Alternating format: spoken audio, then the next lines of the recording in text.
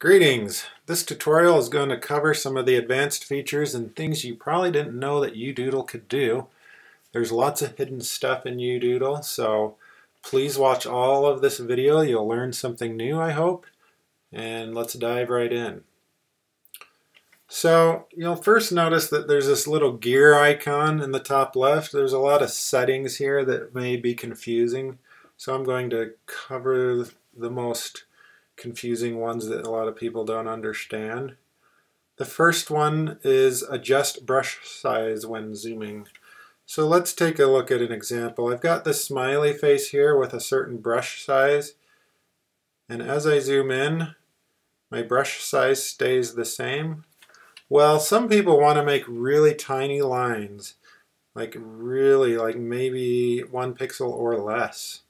And the way to do that is to turn on adjust brush size when zooming.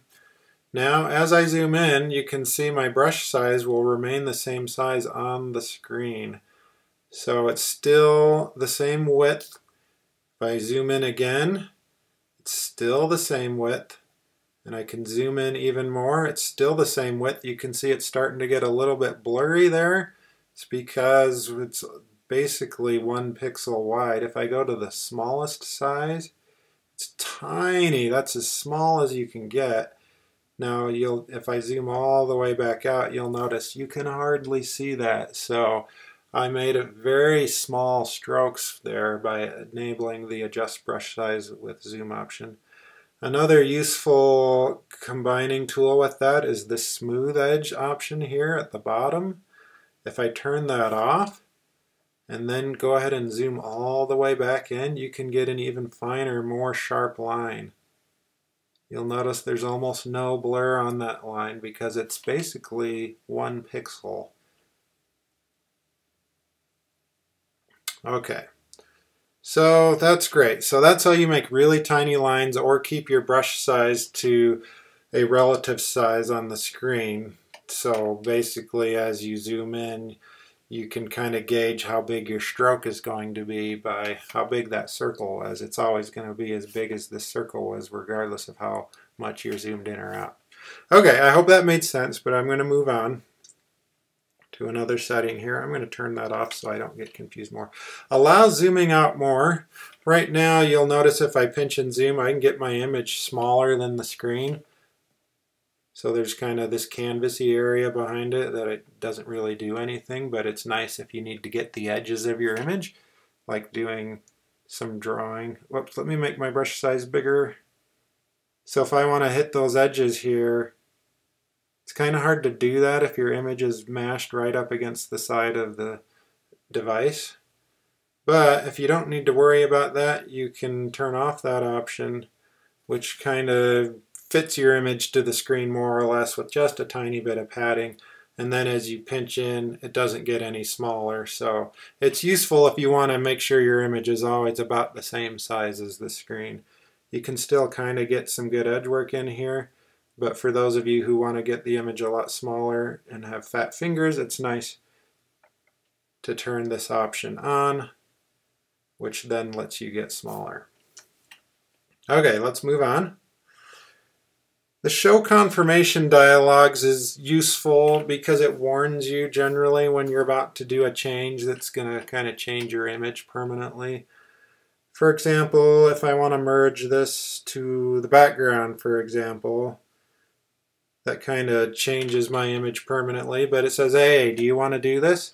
You can cancel out of that. If you decide you're an advanced user and you like to move fast and you don't like being nagged by pop-ups, turn that off, and now when you say merge to background, it just does it for you without asking. So if you're advanced and like to move fast, you can turn that off. I like to leave it on though.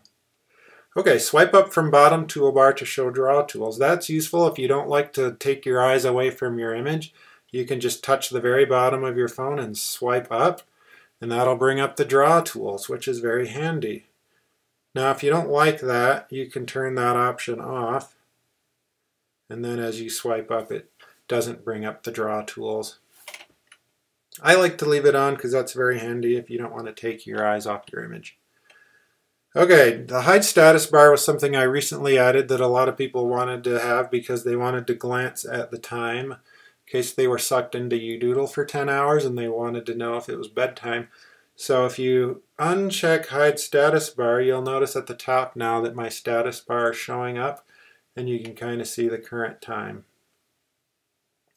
I like to leave it off because every pixel counts, especially on a phone, so we'll keep the status bar off. The show image info when zooming is only for iPhones and iPods. You'll notice if I zoom in and out here, you get this kind of percentage label at the top that tells you your dimensions and your zoom percentage. If that really annoys you, go ahead, turn that off. And now as you zoom, you don't get that black bar at the top. I generally like to leave it on so I can tell how far I'm zoomed in and get an easy reminder of my pixel dimensions, but it's up to you what you want to do with that. Okay, so you'll see this You Doodle text right at the top in the middle. This is a great way to remind yourself that you're using the greatest app ever, You Doodle, but it's also a nice target to double tap, which will hide the toolbar and the navigation bar at the top here. So if you double tap the You Doodle there, all of those go away and you have a completely full canvas, which is very useful on the iPhone. This is the option to toggle it back to the way it was. You can get that out of the way if you need to draw somewhere. But this is great if you're like presenting your drawing with AirPlay or you just want a little extra room on a smaller iPhone. And then you just tap that guy to get your toolbars back. If you want to check for updates, please tap that You Doodle icon a lot. You can read all of my great updates that I'm doing. Make sure to follow on Instagram and Facebook, of course. And there's some additional tricks with the draw tool that I'll go over, and I think that'll probably call it good for this tutorial.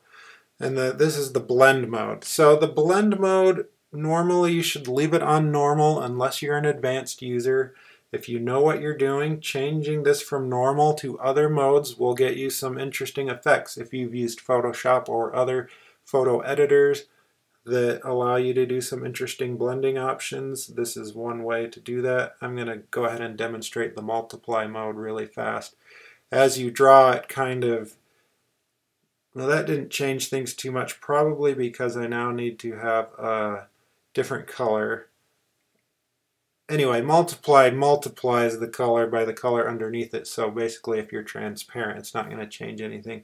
But let's try some other ones, like darken. So there we go. As you draw, it kind of makes a darker green underneath you, which is kind of interesting. Anyway, I'm not an expert with these blend modes. If you want to learn more about them, go do an online search on blend modes, and it'll tell you about what all of them do.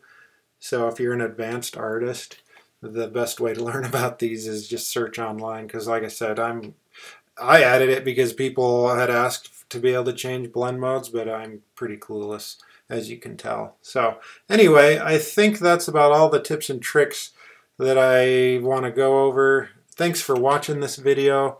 Have a great day.